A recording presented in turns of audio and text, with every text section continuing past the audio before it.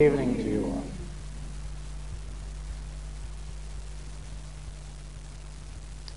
I've forgotten now how many years it is that I've been coming here. I guess 5, 4, and 5, 6, 7, 8, and each time it was a great pleasure, because so many here have been making a very serious effort to break down the barrier of language to understand this message of the infinite way. It isn't an easy message to understand, even if English were your native language. We have many in the United States and Canada and England who find it very, very difficult to grasp the meaning of this message. And breaking this barrier of the language can be even more difficult, except for one thing, that if you can catch the simplicity of the message, then language is no barrier, and even a very, very simple or very slight knowledge of the language will give you the entire secret. The message is difficult not because of being complex. It is difficult because of its simplicity. That is what makes the entire message of the infinite way difficult. It is its very simplicity. You see,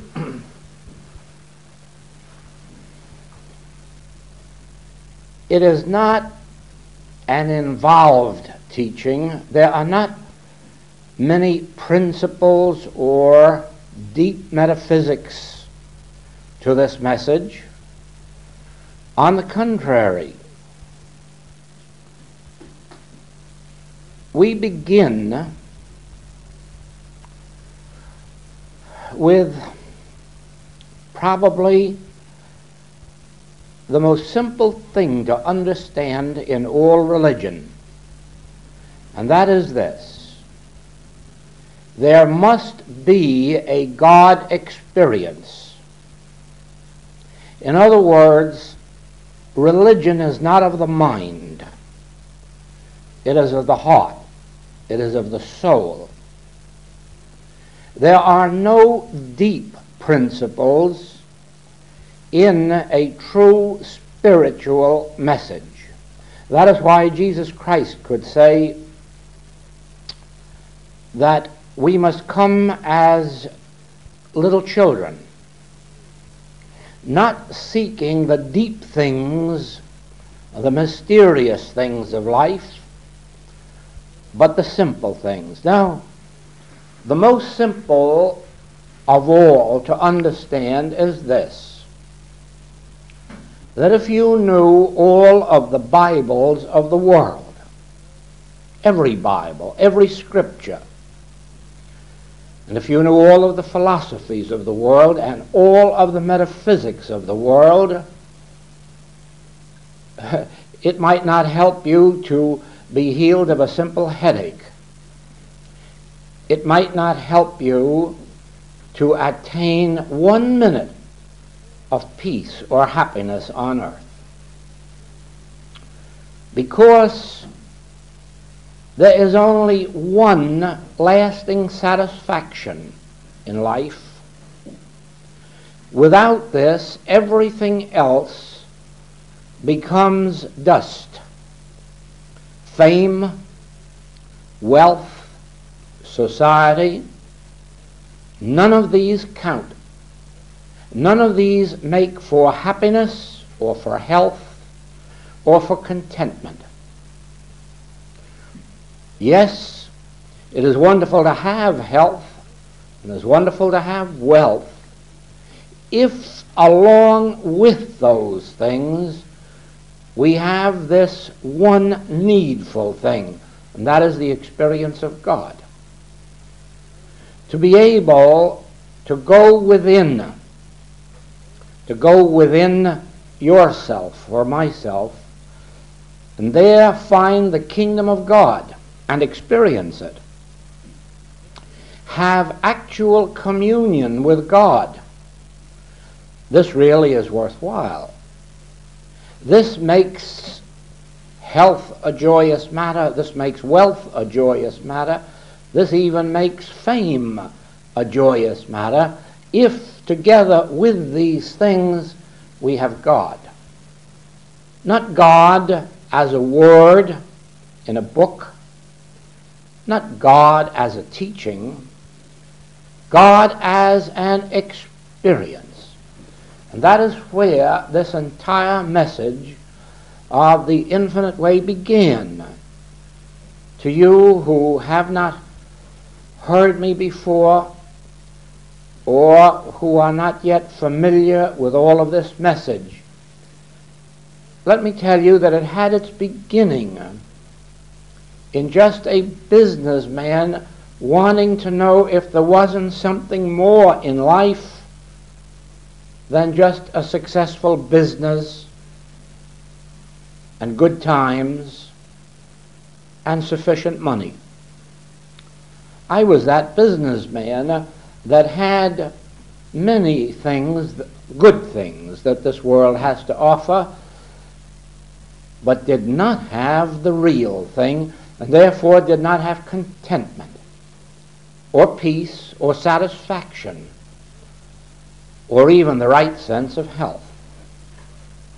And so it was that this search led up to a date, the end of 1928, when that most longed for thing happened, a God experience, a spiritual experience. I didn't recognize it as that at first. I didn't understand it at first. I only knew that whereas before I enjoyed my business, I no longer enjoyed it. Whereas before I enjoyed the theater and the dances and the things of the world, I no longer enjoyed them. And neither did they enter my mind. I didn't miss them. I didn't enjoy them. I didn't want them. But neither did I think about them. They disappeared from my experience, from my thoughts. And then the second thing that I noticed was that first a woman came to me, a businesswoman, and asked me to pray with her, and told me that if I would pray with her, she could get well. And of course, I knew nothing about prayer, and I didn't know how to answer her. But I did the best I could. I closed my eyes and turned to God. And I received an answer. The first time that I was ever aware that God spoke to men, I heard a voice within me say, "Man cannot heal." And I just rested. And that woman was healed. And a couple of days later, a man asked me if I would pray with him, that he was sick and in pain. I still didn't know how to pray, but I could close my eyes again and wait. And while I was waiting, he said, "My pain is gone." And that went on for 18 months. And at the end of the 18 months, so many people were asking for healings that I had no more time for business. And I left the business world, and I haven't been back in it since. Now, that was how I learned that it isn't what you know that makes your life healthy, wealthy, or wise. It isn't whether or not you know how to pray. It isn't whether or not you give up pleading with God and begin affirming, it hasn't to do with that at all. It has to do with whether or not we actually make contact with that spirit that is within each one of us, and which is very difficult to contact, very difficult. The average person has great difficulty in attaining that ability by themselves, and if they find somebody in the relationship of practitioner or teacher who is sufficiently one with God, that one then makes it possible for thousands of others to attain their conscious union with God.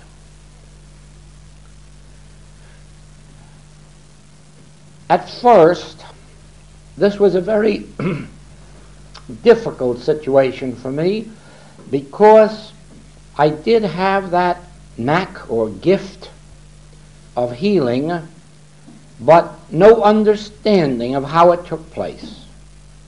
And that's very difficult when people come to you and want to know. And then, of course, I began the study of what had been discovered by others. I studied all of Mrs. Eddy's writings in Christian Science. I studied many other things that are written in books.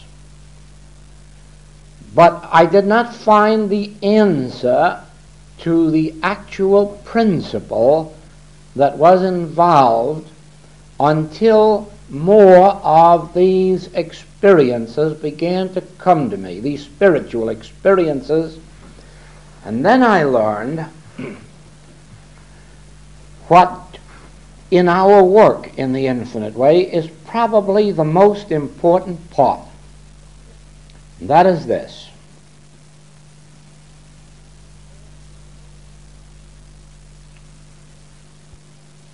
there is no such thing as God answering prayer in the way that men usually expect. In other words, you cannot pray to God for something and get it.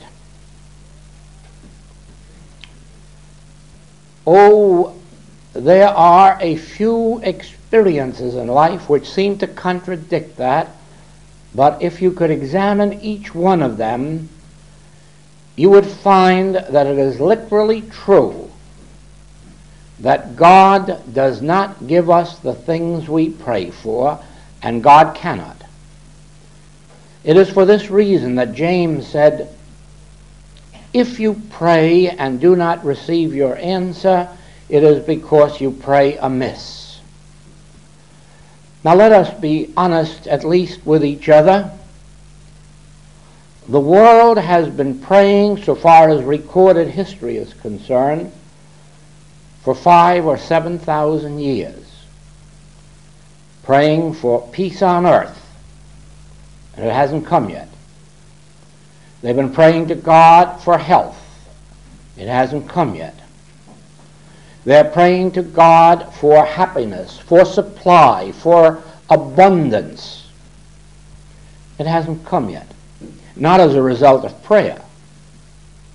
Oh no, the world that is praying to God for health,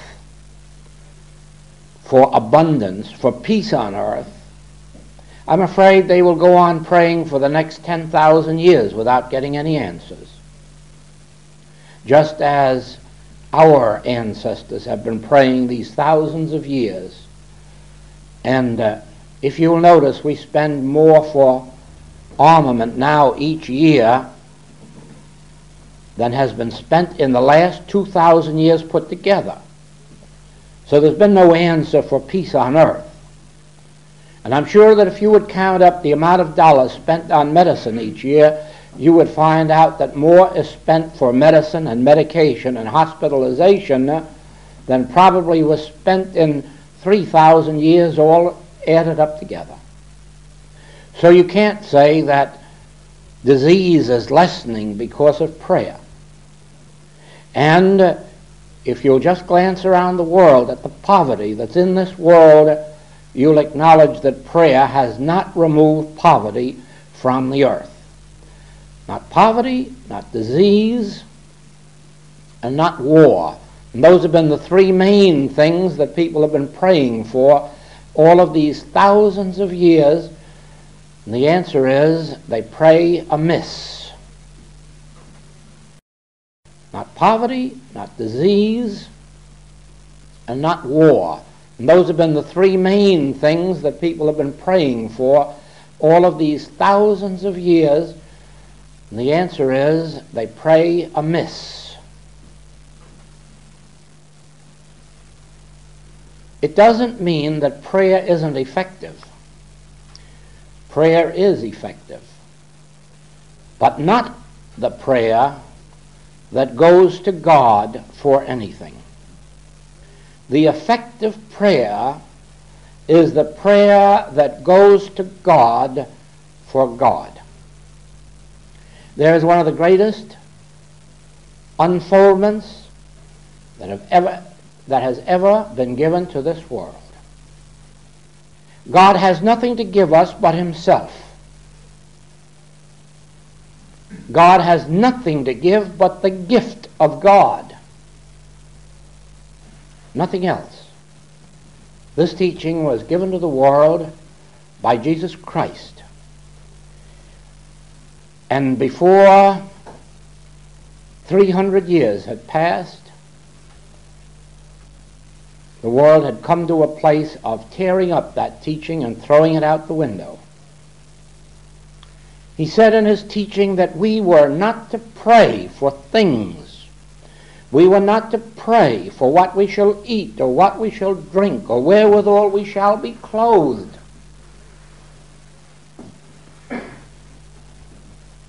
He told us we weren't to pray in words or in thoughts. And we weren't to pray in public. It's all been disregarded now for the past 1,700 years. But it still stands as he promised it would. My word shall not pass away. And if you will look into the New Testament, you will find these words. No longer shall you pray in this holy mountain, nor yet in Jerusalem. Do not pray where you can be seen of men. Pray in secret. Your Father that seeth in secret will reward thee openly. How shall you pray? Not for what you shall eat or what you shall drink or wherewithal you shall be clothed. Why? Your heavenly Father knoweth that you have need of these things, and it is his good pleasure to give you the kingdom. Therefore do not pray for them. Seek not for these things. What shall you seek for if you are obedient to the teaching of Jesus Christ? Seek ye the kingdom of God. That's all. Nothing else. The realm of God. The realization of God. Watch what happens in your individual life when you give up praying for health or for wealth, for clothing or for housing, for safety or for security. Watch what happens in your life when your prayer becomes, first of all, the prayer of thanksgiving that there is a God, and that God is closer to you than breathing and nearer than hands and feet, and that God knoweth your need before you ask, and that it is God's good pleasure to give you the kingdom. Watch the miracle that takes place in your life very, very quickly, not after years, not after months, after just a few days. when you have agreed that God is the all-knowing mind of this universe, and therefore none of us can tell God anything. Watch what happens when you begin to accept God as the infinite intelligence of this universe, and instead of telling God what you need or what you would like, watch the miracle when you turn to God and say, "Thy will be done." Pay no attention to anything that I think I want. Pay no attention to anything that I think I would like. Thy will be done. Thou, the infinite intelligence that created this entire universe, and therefore that must have the wisdom to know all of its needs. Watch what happens in your life when you accept the fact that God is divine love, and therefore it is God's good pleasure to give you the kingdom, if only you can bring yourself into a state of receptivity, where you are willing to accept God's grace, not in accord with the way you would like it, not in accord with the way you think you should have it. Oh no, relinquishing entirely your own will, your own desire, your own wishes, and saying, oh no, the infinite intelligence of this universe knows, the divine love of this universe bestows. And that's enough for me. And that is why one of the greatest prayers ever voiced is, "Thy grace is my sufficiency." No outlining of what form that grace should take. Thy grace is my sufficiency.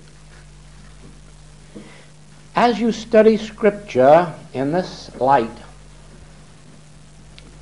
you will notice that there are certain passages that you've not paid enough attention to. In quietness and in confidence shall be my strength. No asking God for anything, no affirming to God anything, just a remembering within ourselves that thy grace is my sufficiency. In quietness and in confidence shall be my strength. There is another passage. Thou wilt keep him in perfect peace, whose mind is stayed on thee. You see how simple that is. No asking for bread or wine or water. No asking for housing or clothing or companionship. No asking for health or abundance. No asking. Just, thou wilt keep him in perfect peace, whose mind is stayed on thee. Acknowledge him in all thy ways, and he will give thee peace. How could you have peace or rest if you didn't have health, supply, companionship, home, and all the rest of these things? You couldn't. Therefore, to have peace or to have rest is itself evidence that all these other things have been added unto us. Therefore, we don't have to ask for those added things. We have to obey the law. I will keep him in perfect peace. When you come to Jesus Christ, you have the entire miracle of right prayer in the 15th chapter of John. If you abide in the Word, if you let the Word abide in you, you will bear fruit richly. And that's the whole secret of prayer, because it says, if you do not abide in the Word, and if you do not let this Word abide in you, you will be as a branch of a tree that is cut off and withereth. And isn't that the whole story of the human race? Isn't that all there is to the human race? A lot of people who've been cut off from their source, they're not being fed spiritually with the Christ bread, meat, wine, and water. Therefore, they're withering on the vine. They're not receiving from their source their daily bread, their daily manna. But when we, as human beings, return to Scripture and begin to live in that sense of prayer, living in this Word, abiding in it, and letting this Word abide in us, then we will find that there is a flow from within, a spiritual flow, but it appears outwardly as the added things of human life. You will find that the body responds, and if it has been sick or weak or old, it changes and becomes healthy again. If we have known lack or limitation, unhappiness, separation, all of these things begin to shape up again and to be renewed. It is as if there were an experience of resurrection in our lives, or the lost years of the locust being restored to us. Through what process? The process of living in the Word and letting the Word live in us. What Word? It really doesn't make any difference what Word, as long as it is the truth of God, as long as it is such truths as, I am the bread of life, I am the water, I have meat the world knows not of. As long as we are abiding in scriptural promises, scriptural assurances, like the 23rd Psalm, the Lord is my shepherd, I shall not want. That's abiding in the Word. We step out of that Word and become a prodigal son the moment we say, dear God, give me something. Give me food, give me clothing, give me housing, give me companionship. Now we are completely separated from God. And that's all we have to do to become separated from God, is ask for something. Or even expect something of God. For God has nothing to give but himself. God's not only his greatest gift, his only gift to us is himself. We are told in Scripture that to know him aright is life eternal. That's all there is to it, to know him aright. No seeking daily bread, wine, water, housing. Just know him aright. Abide in this Word. Let this Word abide in you. If you dwell in the secret place of the Most High, none of the evils of this world will come nigh thy dwelling place. How do we abide in the secret place of the Most High? Abide in the Word, he says, and let the Word abide in us. And the Word is any of these passages of Scripture that assure us that since God is infinite intelligence and divine love, we don't have to go to God for anything. All we have to do is to go to the kingdom of God within us and realize that within me is the kingdom of God, the realm of God. the reign of God, the gift of God, closer than breathing, nearer than hands and feet. When we begin to understand this, we begin to demonstrate it. We begin to bring it forth into our experience. And then, one fine day when we are sitting thus in meditation, we feel this inner presence, or we hear the word. We receive some assurance that something is taking place within us of a very unusual nature, something that as human beings we never knew before, never experienced before. And when this begins to happen, our salvation has taken place. From then on, we are renewed day by day. From then on, those lost years of the locusts are restored to us. From then on, even though we have been scarlet in sin, we become white as snow, pure again. And when this begins to happen, our salvation has taken place. From then on, we are renewed day by day.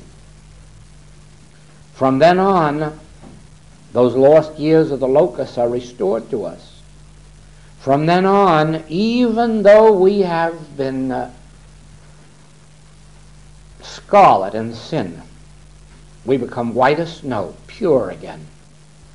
Even though we were dead, we are resurrected, raised up again into newness of life and being. All of this begins when we stop praying to God for something, anything, regardless of what it may be. The very moment that we stop trying to inform God, tell God, influence God, enlighten God, and when we reverse ourselves and take an attitude of, I can of my own self do nothing. I know not how to pray. I know not how to go out or come in. I know not what to ask for. Let thy Spirit bear witness with my spirit and make intercession.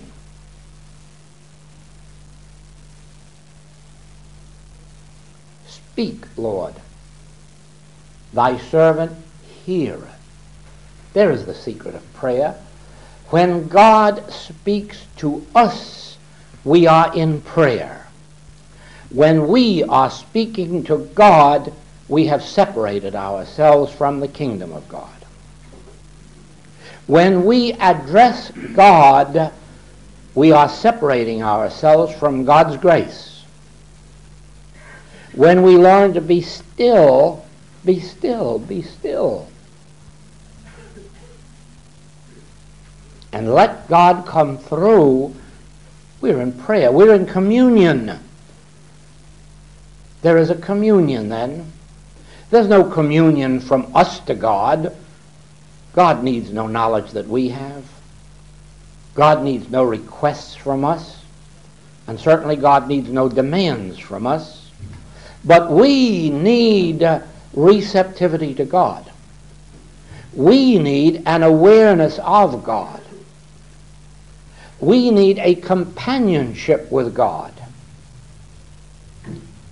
We need to hear the still small voice, because Scripture tells us He uttered His voice and the earth melted. He uttered His voice and the earth melted. The still small voice.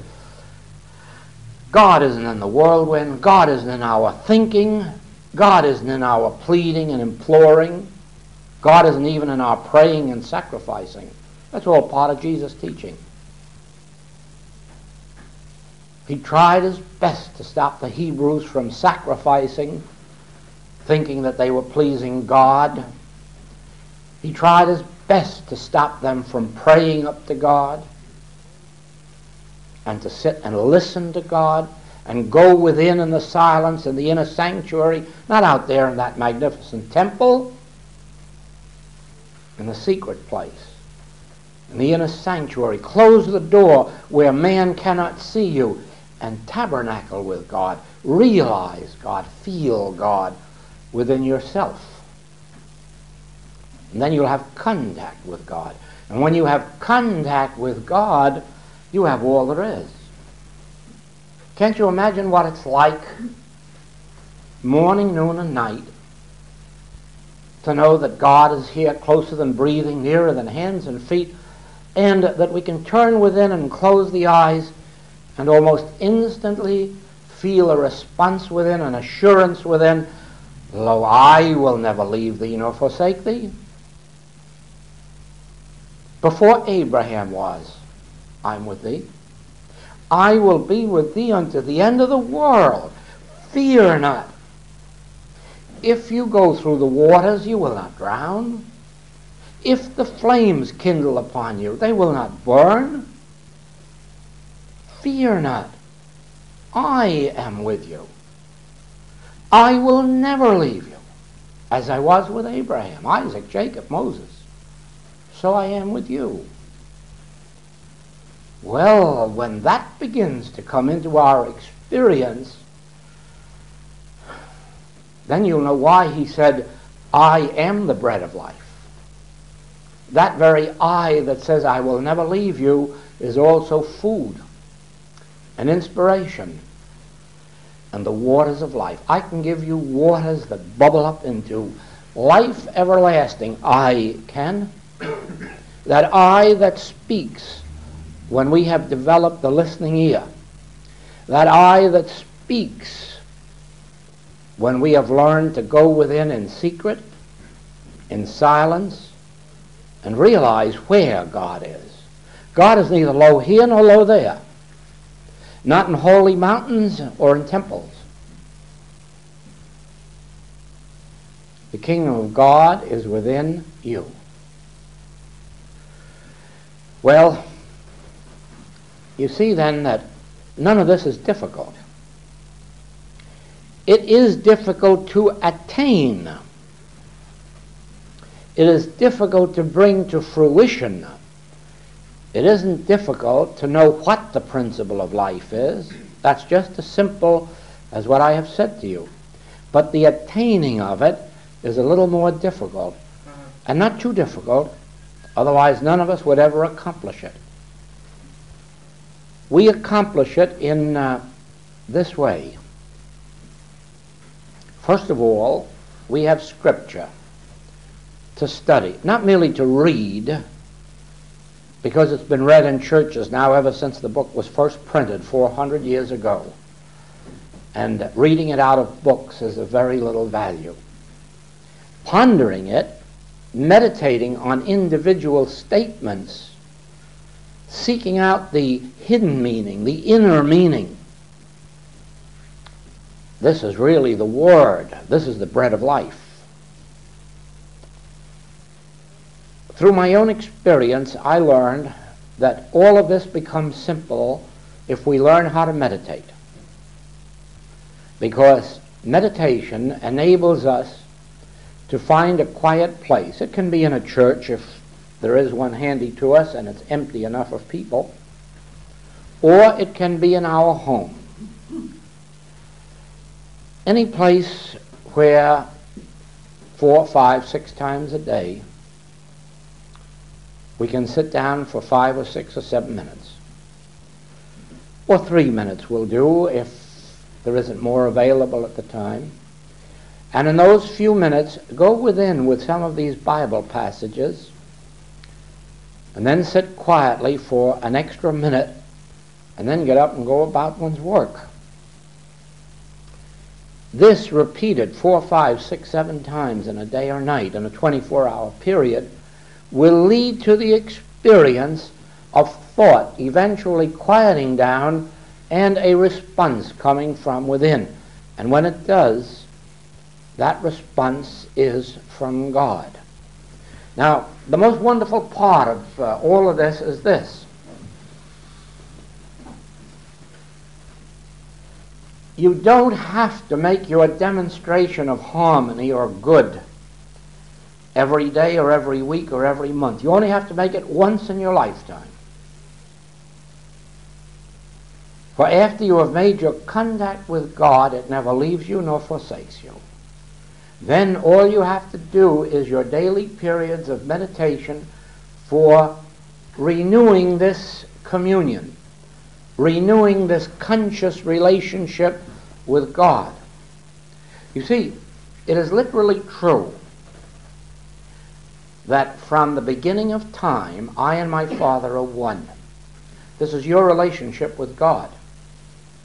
You are one with God, and you have been one with God ever since the beginning of time, before the beginning of time, actually, before time began. Now, nothing has ever disturbed that relationship. You have never been able to commit a sin grave enough to separate you from God, because God cannot be separated from himself. God is indivisible, and that's the only self there is. Therefore, God has never been separated from itself, which means from you.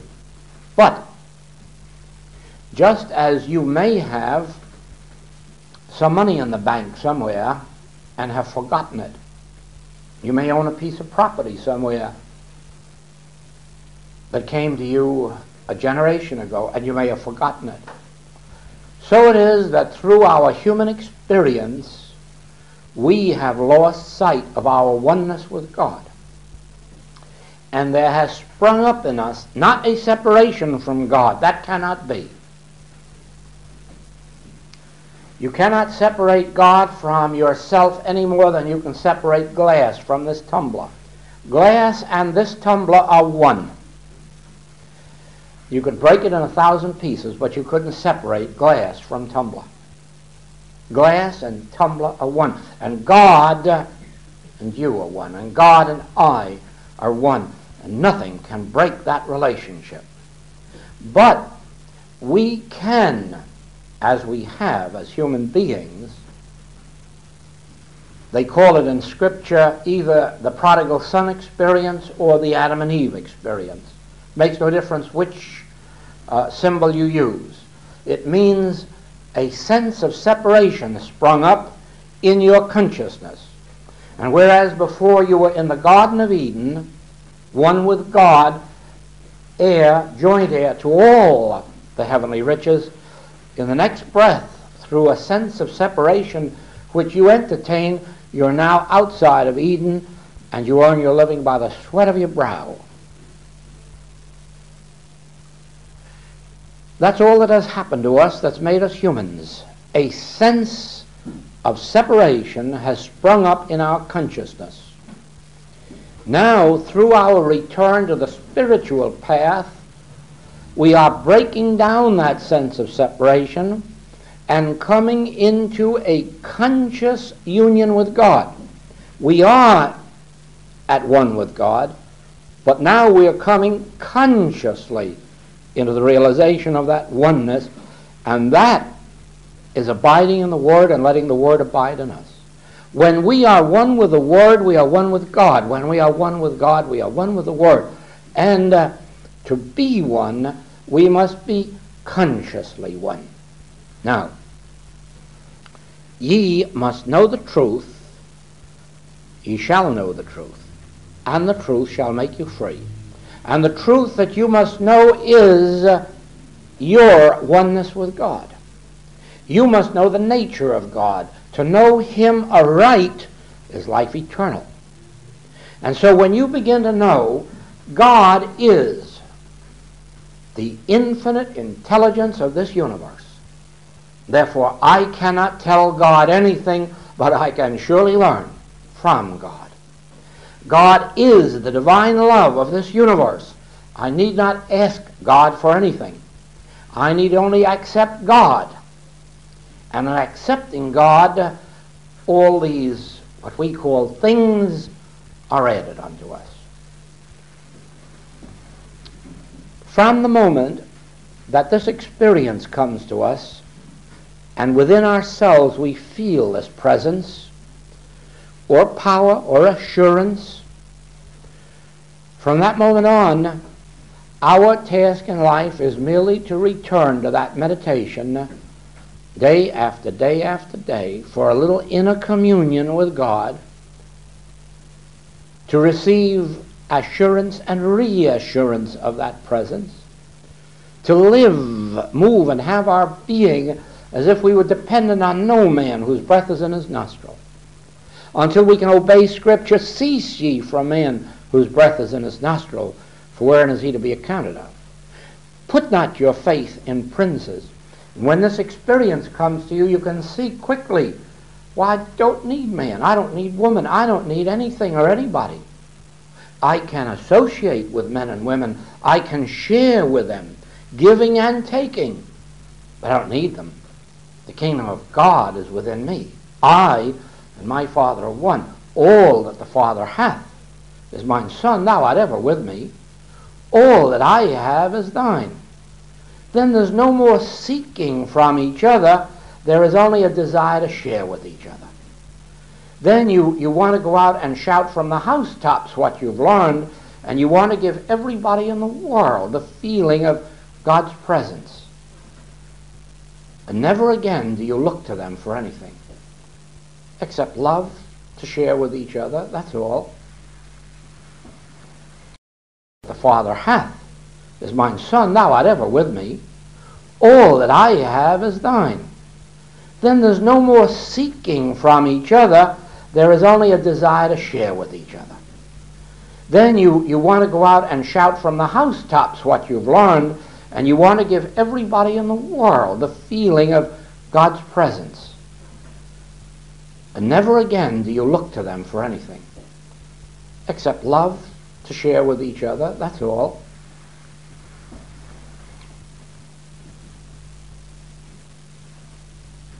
The secret of life is a simple one. To know him aright is life eternal. To acknowledge him in all thy ways is to experience harmony. To keep the mind stayed on God. To realize that we have no needs. Thy grace is my sufficiency. All of these things enables us to understand probably one of the greatest statements that ever came from the mouth of Jesus Christ. Man shall not live by bread alone, but by every word that proceedeth out of the mouth of God. And so every time then that you're tempted to pray for food or clothing or housing or companionship, it's so simple to say, oh, but man shall not live by those things, so why waste time praying for them? The things we live by, every word that proceedeth out of the mouth of God. That doesn't mean any word that proceeds out of my mouth. That doesn't mean any words that proceed out of your mouth. That means every word that proceeds out of the mouth of God and is heard in your ear. Every impartation that comes from God to you, every impulse, every awareness of God that takes place within you, that's the Word of God. And when he utters his voice in you, the whole earth of error will melt. Any phase of it, any form of it, and it makes no difference how many years it's been in existence. Even all the years of the locusts, even that will be overcome. Even the dead shall rise again, no matter how long they've been dead. For the Word of God is life eternal. Our function in life is not to pray up to God, but to sit within and let God pray or utter its word within us. Receptivity. Receptivity is the greatest word in our language. Listening for that still small voice. Listening. Be still, be still. Don't say and don't think. Just be still. And then a voice will utter itself within us, and it'll say, turn to the right or turn to the left or go forward.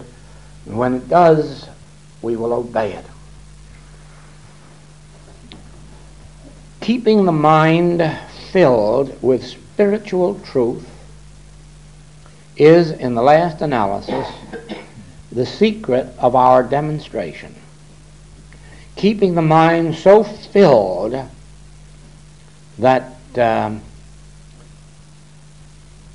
eventually we make an inner contact that frees us from the things of this world, and we enter the new dimension.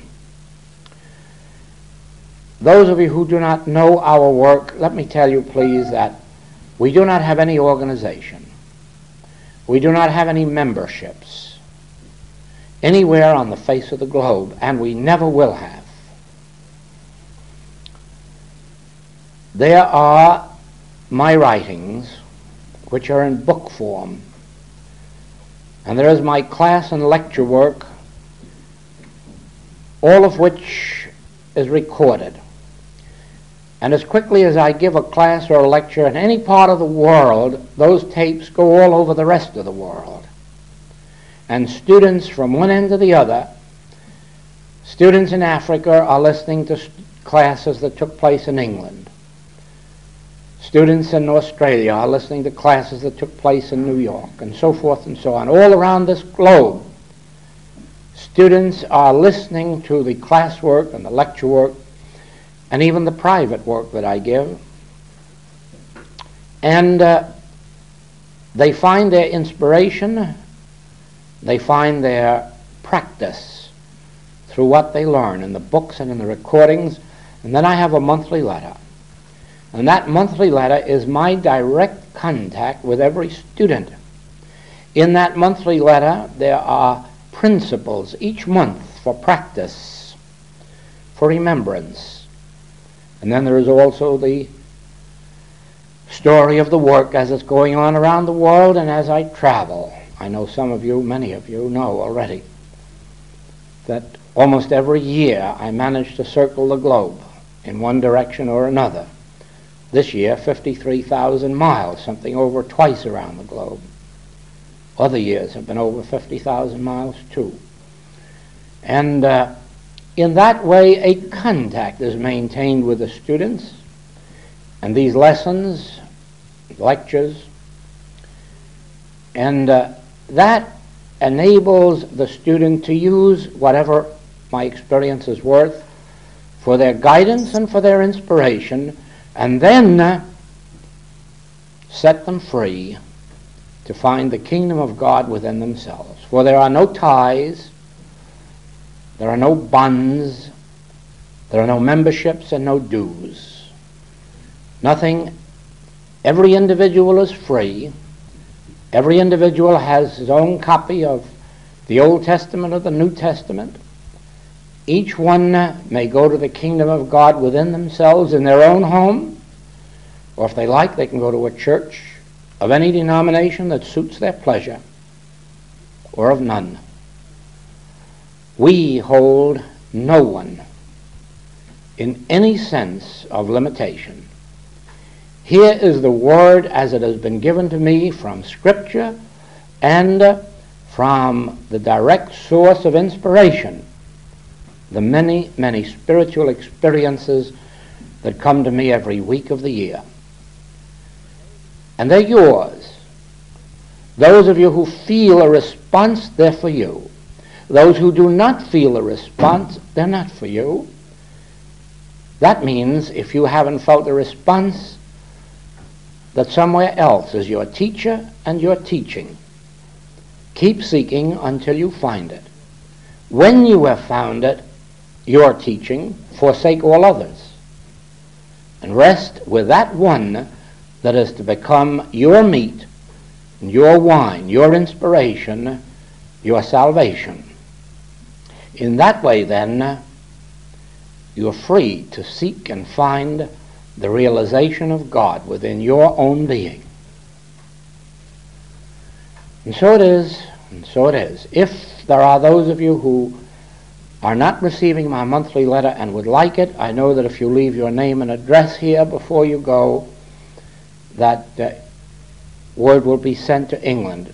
This letter is published in the United States and in England. It's the same letter, but printed in both countries, so that we reach one half of the world over there and the other half of the world over here. And that's all I can tell you tonight. Thank you. Thank you. Until we meet again.